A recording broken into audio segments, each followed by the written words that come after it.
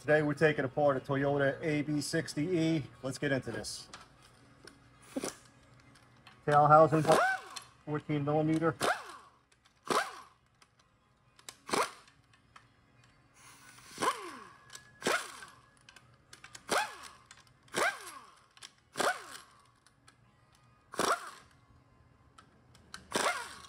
Sometimes you move it on with some pretty thick silicone and you have to give it a good shot to take it off.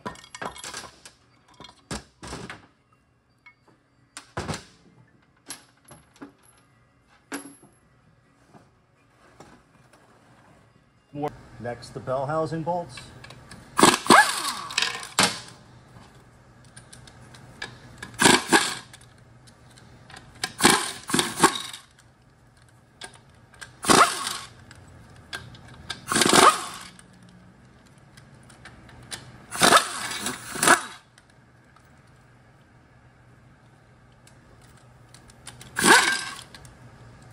And again, sometimes a little tap is needed.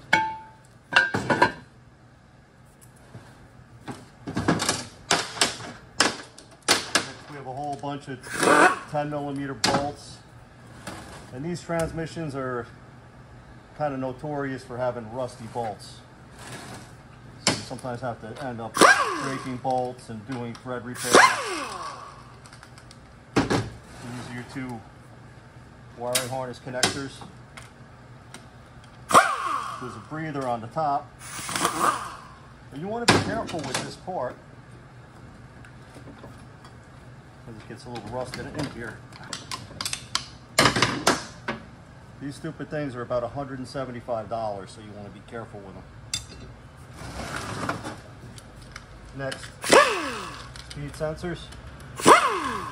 These are both the same.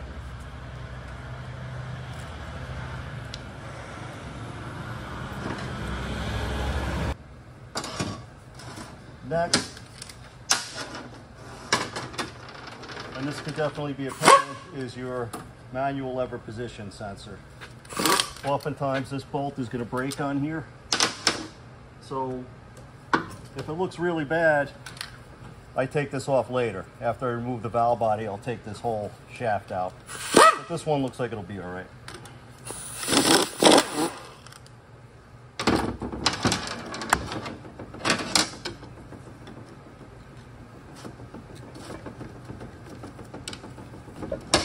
You can see I'm prying on the nut behind it, not on the switch itself.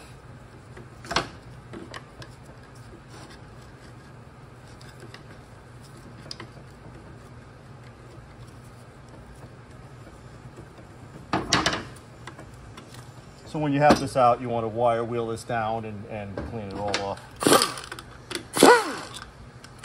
That's your adjustment bolt. Now, you have all these tabs that are locking down this little set nut. You can see this is all crudded up in here.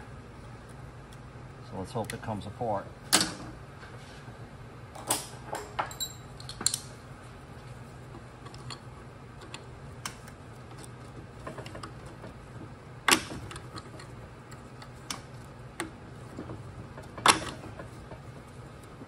Alright, so this isn't coming off, so we're going to have to take this out from inside and pull everything out, and then we could work on that later. Kind of unimportant right now, though. Pump bolts. As you can see, there's silicone on these bolts, which is going to keep them from leaking trans fluid. Like somebody worked on this and they kind of blobbed it up a lot, but you don't need quite this much. Now we're going to flip it down. Hopefully we can get these pan bolts out without breaking any.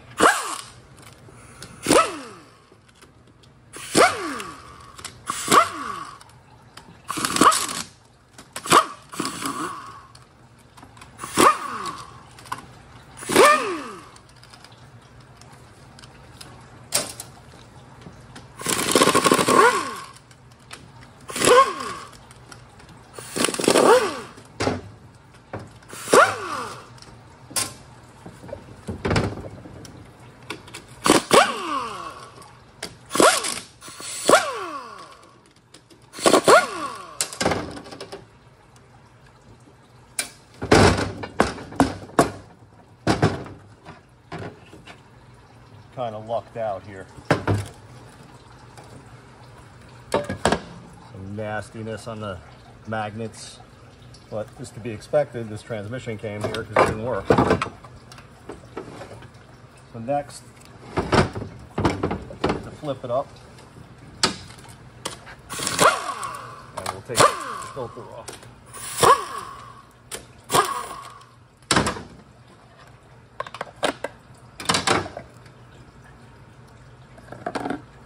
Looks like this O-ring is pinched out of here. This might have to do with the failure. Somebody might have changed this filter and kind of squashed the O-ring in there, and then transmission ends up sucking up air, and it's going to cause all kinds of problems.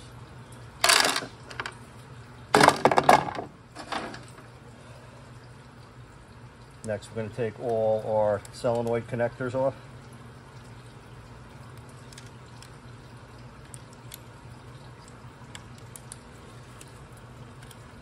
These, there's kind of a trick to it. You got to get in here and then push them out that way.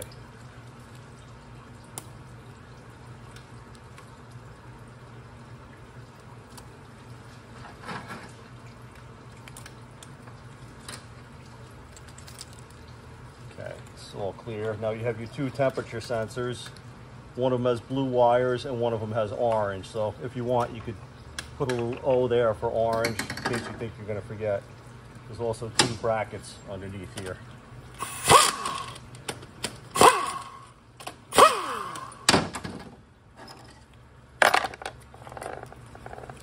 And these are O-ringed in, so you gotta pull them up a little bit.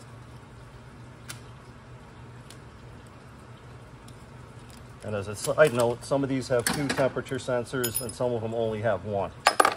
Most of the ones you see are gonna have two though. Now, there's a set of bolts to take out for the valve body, but we're going to start with this detent spring.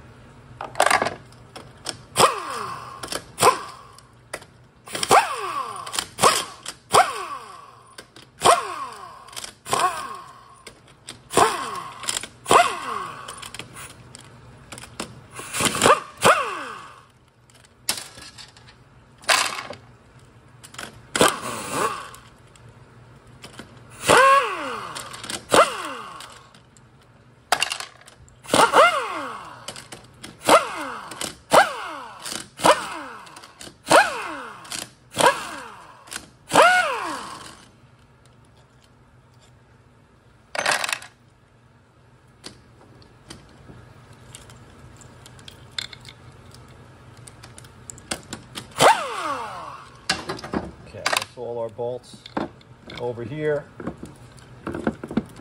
This needs to come out. This is engaged into this component here. Take our wiring harness out of these two brackets.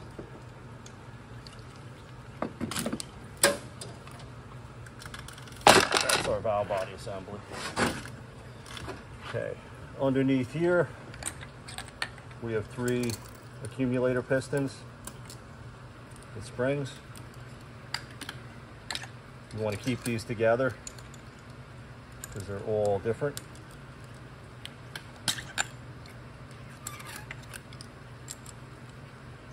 The next couple things we have here are a check valve, and that's got a little ballpoint pen spring that you don't want to lose. Then we have another accumulator piston. And you want to take a look at this because oftentimes they'll score up and they'll score the bore in the transmission. So you either put a new factory one, you could polish this up, or there's aftermarket ones that have O-rings that are going to give you a better seal. Okay, after this, we have these three seals.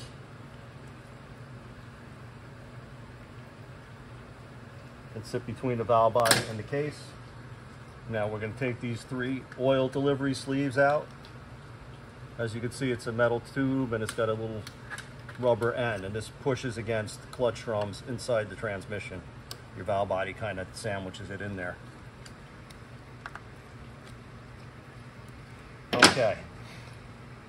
Now we're going to try and deal with this shaft. There's a metal sleeve on it that's dented down at the factory to keep the sleeve from moving.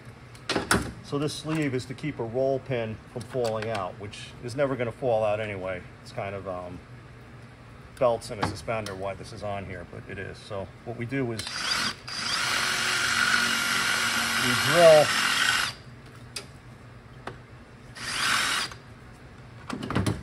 the stake out of it. All right, now we're going to have to find the roll pin and drive it out.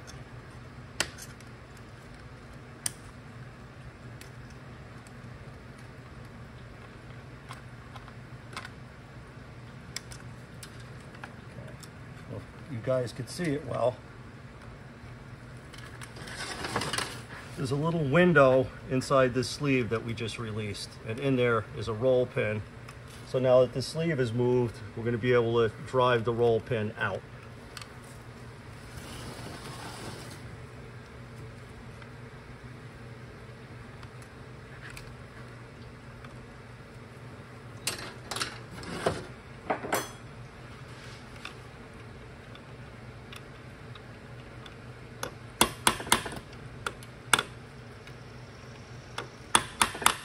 And this is not a normal rebuild procedure that you have to do. We're only doing this because this shaft is so rusted up that we're not going to be able to get anything off of it.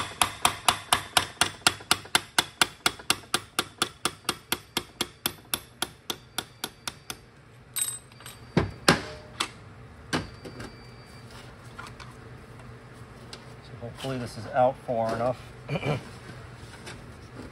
we could drive the shaft through.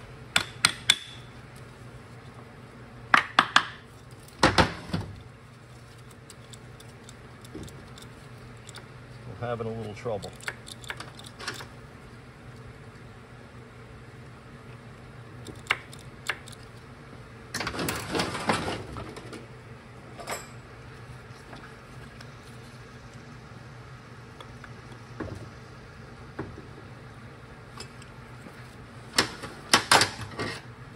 That's all right, because we can still drive it through from the other end.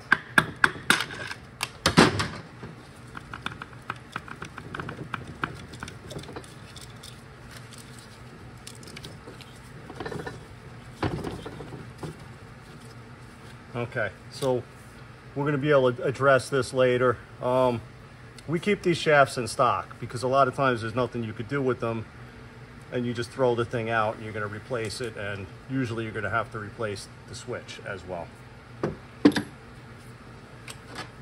Now we can take our wiring harness connectors out.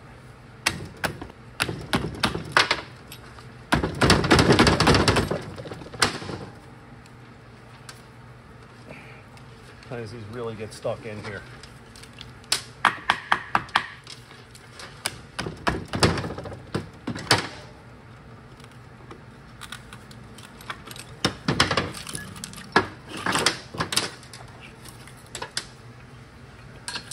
The main connector, and this is an additional connector.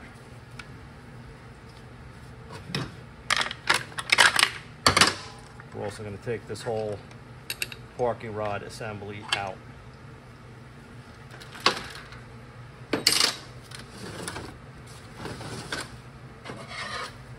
Now on to the clutch drums. You could gently pry here and remove the pump. O-ring here, it's bearing here, bearing race, and you're going to have another bearing race down here.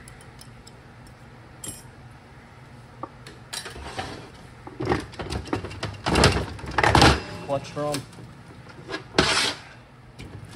Now, there's a lot going on in this clutch drum. You have a sprag, plastic washer, and a couple clutch hubs. To get the clutch hubs out, you're going to have to remove this snap ring.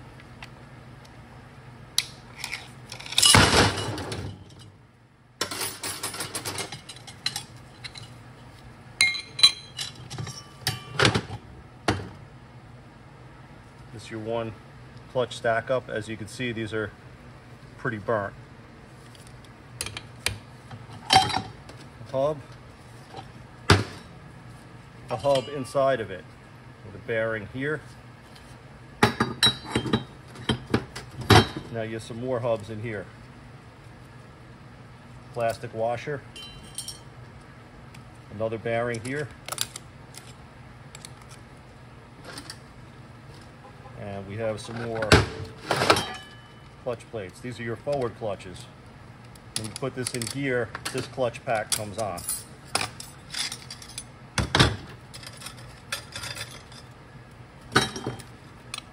Your forward clutches, these look fairly decent. In here we have another sprag or one-way clutch, and there's also a washer that goes in here.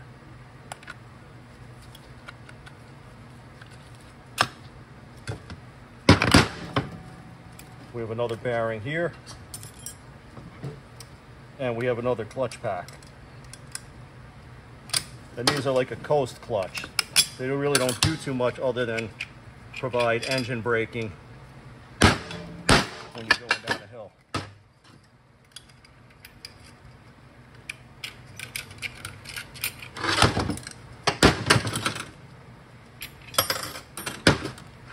And these look good too.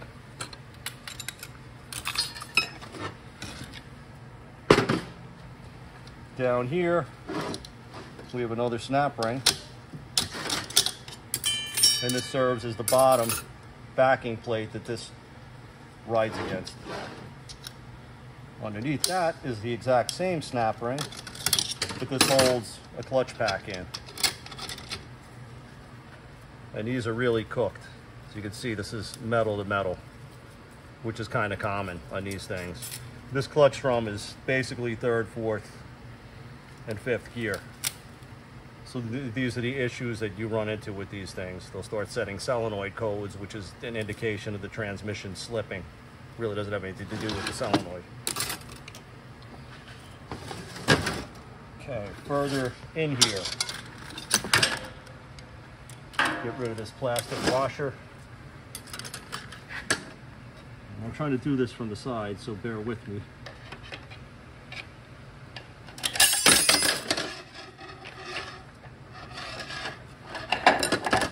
These are your second gear clutches, and these are starting to cook. And a lot of times what happens is people will put a supercharger on these transmissions and it affects the calibration. And sometimes it's gonna burn the clutches out for you. So, you know, the best bet is if you're doing a supercharger is to get the valve body done first, and it's usually gonna prevent the transmission failure. Not always, but usually. And we have another snap ring under here, and this one's pretty heavy.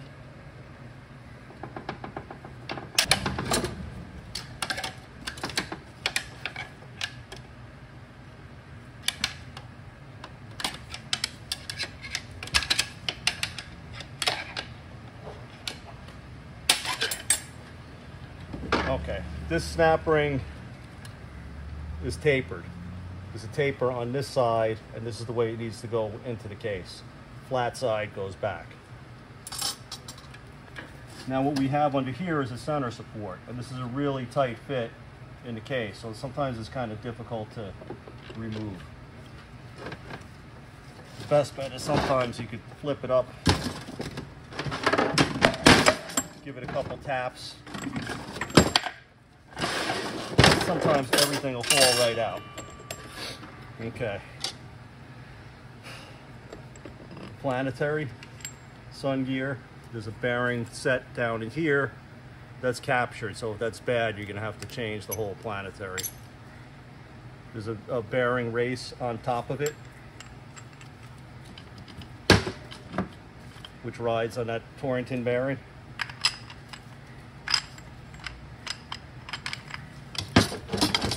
Another bearing here, plastic washer, the race for this bearing, another sun gear,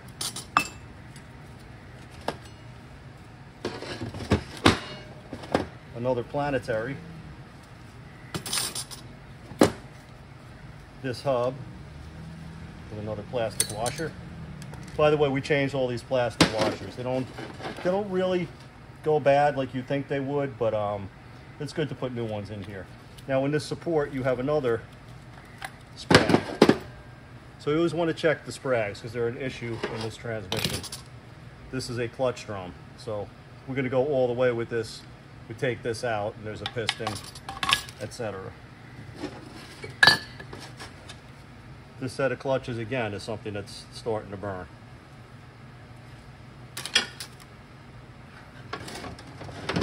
Now we get down to another snap ring, and this is holding a return spring into the case.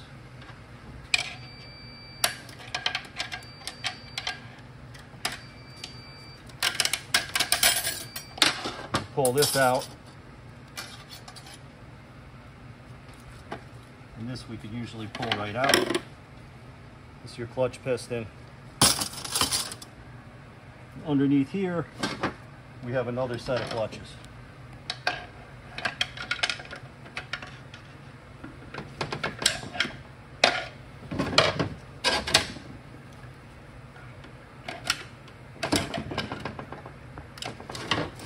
All right, we've got to try a different angle so you guys can see better. Another snap ring in here. And there's another clutch stack up. There's a spring retainer at the bottom of the stack up. Again, these clutches are burnt.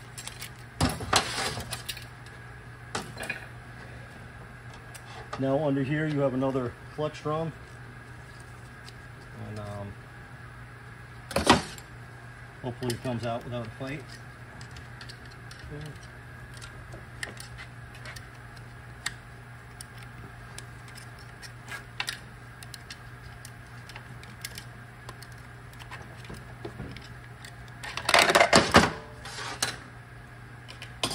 And now this is one of the more difficult parts of disassembling this. Sometimes you have a whole center support in here that's retained by a snap ring, and this is a real tight fit to the clutch, so it doesn't want to come out unless you get it exactly straight.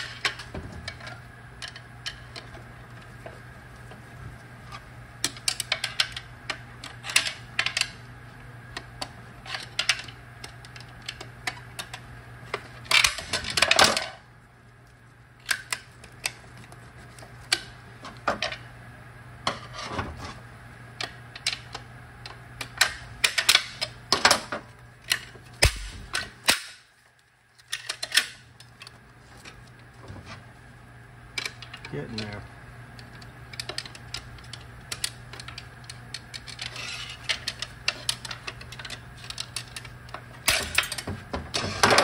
And again, this is a tapered snap ring that goes this way, and the flat side of the snap ring faces the back of the case. Now for this support. You gently move your output shaft. We got lucky, that came out easy. And again, we have another one-way clutch in here, another sprag. And if you take a good look at this one, these flats, it's starting to get a little beat up here. So this is something we're going to want to change. Another clutch hub, bearing race. And on the sun gear, we have another bearing, and we have a big thick bearing race down here. As well as on the other side, we have another bearing race. And there's a bearing down here in this rear planetary, as well as one in the back. Another bearing race that sits down in the case. And this is your low reverse clutch set. These are usually something that doesn't get damaged, but you know, we end up changing them anyway.